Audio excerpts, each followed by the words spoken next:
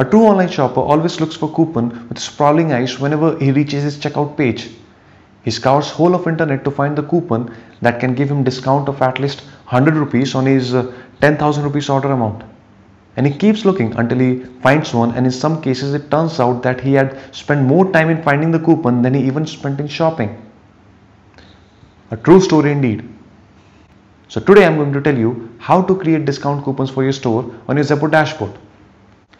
To set discount coupons, go to Marketing tab and click on Discount Coupon.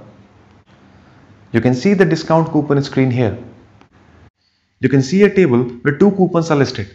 These coupons have already been created by us.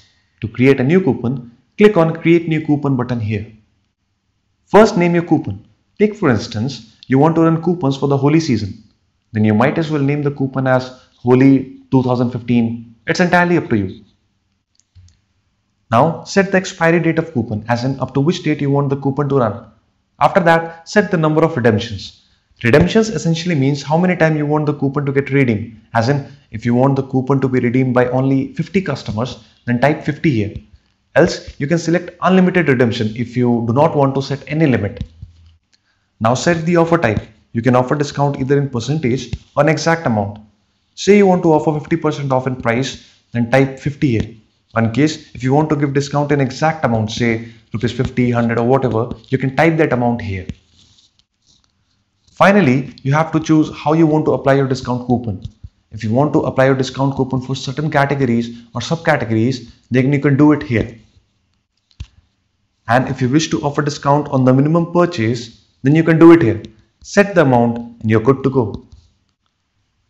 Now, if you're running coupon in some category, then those coupons by default won't be applicable on products which are already been sold on discount. Say you are running coupons in apparels and there are products in apparels which are already been sold with discount, then by default, those coupons won't be applicable on those products. But if you wish the coupon to be applicable on every product, regardless of discount or not, then you can select this option. Now that all the details are in place, you can save your coupon. And there you go, your coupon is visible right there in the list. You can delete and edit this coupon anytime you wish. So now that you are all set, start creating coupons right away and list them everywhere where your customers look for them.